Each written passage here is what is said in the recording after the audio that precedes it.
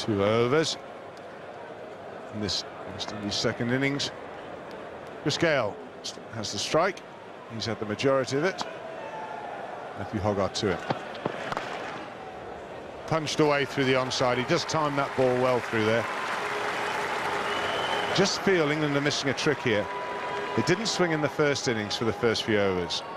Why not wind up Andrew Flintoff and let him loose for a few overs with a hard new ball, and then let Matthew Hoggard come back when the varnish is off. Maybe he'll swing. At the moment, it's not swinging. Michael Vaughan has at least put another man on the onside, though. He has brought Robert Key back into that square leg position, because at times CHRIS GAYLE does loft the ball in that region.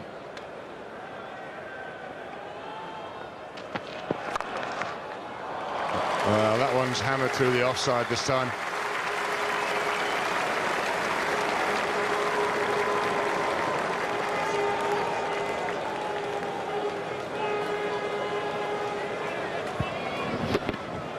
Made the adjustment as far as the line was concerned, Matthew Hoggard, but perhaps just a fraction too full.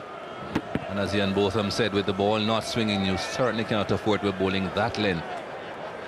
Those are easy runs.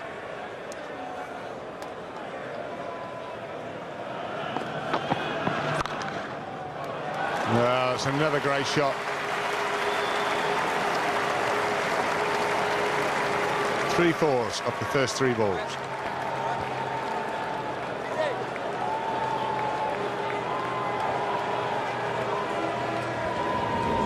Oh, that's a very good shot off the back foot, powerfully punching it through the offside, found the gap again. That has forced Michael Vaughan to make quite a few field changes now. There's a man dropping out behind square on the onside. A lot of protection now going out onto the boundary areas. Just 2 slips, no gully. There were 2 gullies at one point.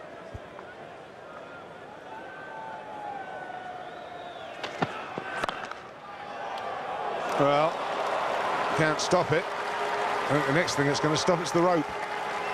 That's 4 in a row.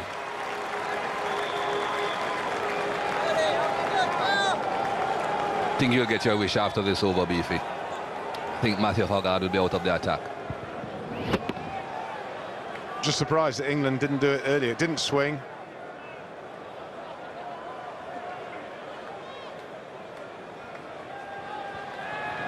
It's often the way, though, with these cricket balls now. They won't swing until you get your own sweat into it and the varnish is off.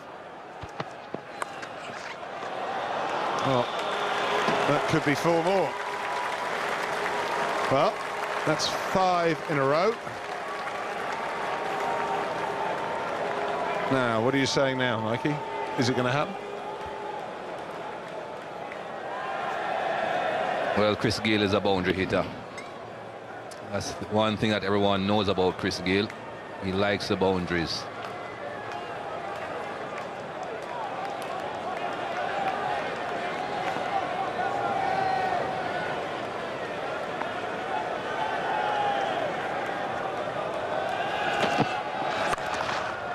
Well, there you go. 6 balls, 6 fours.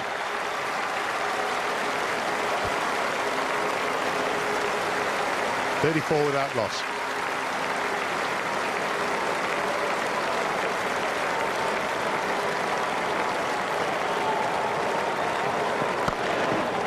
He's a 4-man.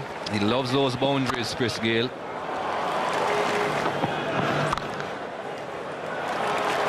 Well, just watch this and enjoy it. It's the first man that's ever hit all 6 balls for 4 in an over in Test cricket history.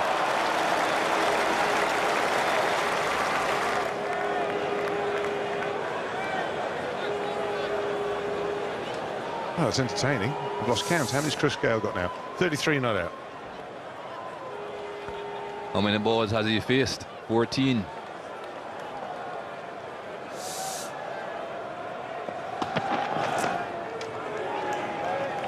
Well, you have to wonder what Sylvester Joseph's doing then, Mike. He's got 1 off 5. With CHRIS GAYLE scoring as freely as that, he certainly doesn't have to do too much, Sylvester Joseph. Because as Ian Botham said, the first man in the history of the game to hit all 6 deliveries in an over for 4. There have been 7 ball overs that have gone for more. Painful. There have also been 6 ball overs that have been gone for more, but they have included 6s. There haven't been 6 4s of 6 deliveries in an over in Test match cricket. Well, since records that have been kept.